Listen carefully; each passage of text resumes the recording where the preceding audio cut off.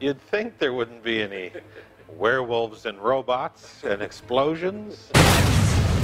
But, you know, you ramp it up, you make a movie, you want to give people a little something, something. To me, it says, hello, everyone. You thought you were just seeing corner gas, but you got the movie. Open the till, put the money in the bag. Money now!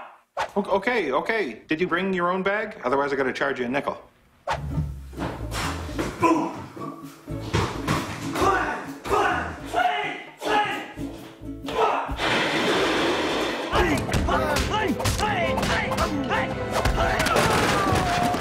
You know, one of the things in the series that was always great is we created these fantasy scenarios that you could pop out to, so you could justify almost anything that you could find funny.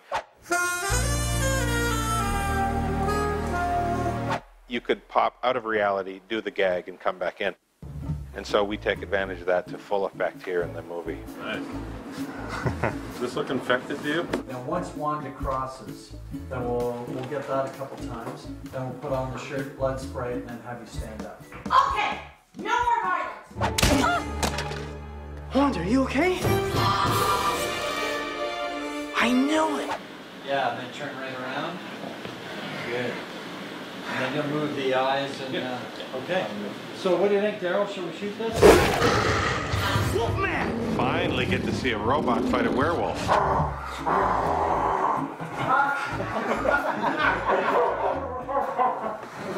There's bionic men, there's laser beams. It's like, what's going on? Hank's dream sequence is my favorite scene of the movie, just because it's completely outrageous. So we kind of start the movie and it feels like you're just in corner gas, and then in scene 2 it's like, whammo, what the heck's going on? Background.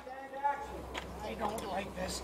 You got so all dolled up like some kind of glacier girl. What are you doing? He's a war horse. He should march down Main Street all proud. I'm nervous acting beside a horse. If I was on a horse, I think I'd feel a little bit better. I don't know what to do. I don't know what to do. I just want to get stepped on. So it's all about getting those reins in the left hand. Yeah, because then I can hold on. Then you can hang on with your right, be safe. Yeah, be safe. It's weird because thank God for the stretchy pants and not the polyester.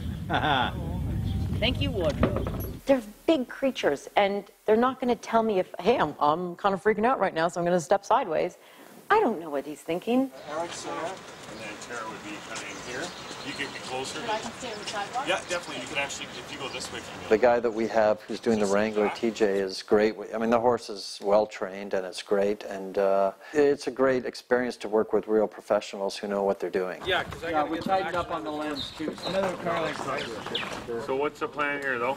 Yeah, we're just going to see how it works there, Daryl. Brent just today told me a funny thing he was watching about.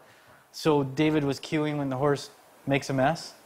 And so he said he was watching David, and Brent said it made him laugh because David was watching. Then he had to cue when the horse did his business, so he would be watching, and he'd go, poo! And then watch again, which just made me giggle. And boom. I'll leave it all the way up. Frame. And action.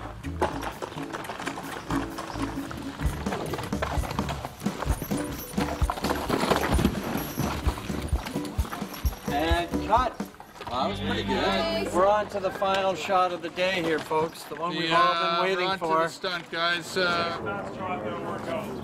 My Wranglers are secured this one. Yep. Rolling. And Sherry.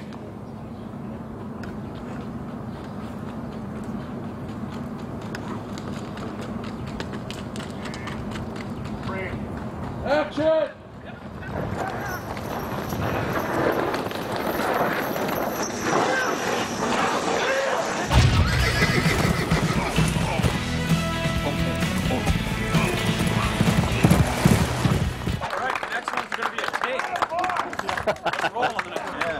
Great rehearsal.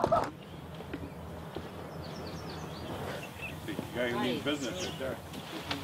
I don't ever get to do stunts, you know, and most of the stuff I've ever done didn't have stunts in it. So I find it really fun, and it seems so much more fun than trying to remember lines. Any finals to them before we put them upside down? I'll just do quick finals and then we'll string them up. Good. That's good, Daryl. Just like that. That's excellent. Action. Stole my horse. That no good. No! Hey, I could use a little help here. Maybe I could become a stunt guy. You know, they need old guys. You know, we need all kinds of people. I could be, you know, I don't know, jumping out of windows in old folks' homes or something like that. I don't know. Use your Norwegian Navy knife. It's Dutch! The Norwegians are useless!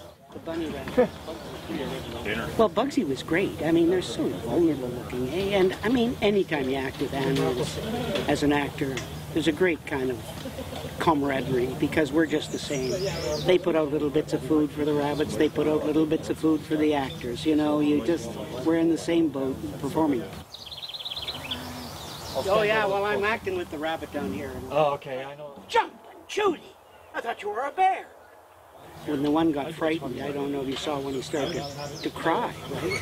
And I went, he doesn't like acting with me. I thought, this is the first time. This is the first time I've acted with my co-actor and said, I cannot act with that guy. He's too scary. Was that so hard?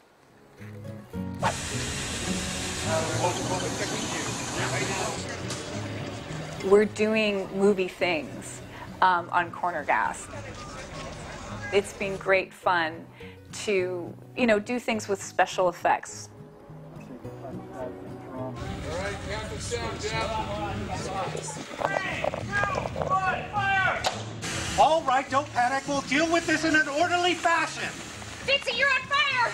You're on fire! To do kind of bolder, bigger moves and to surprise the audience. Are you good?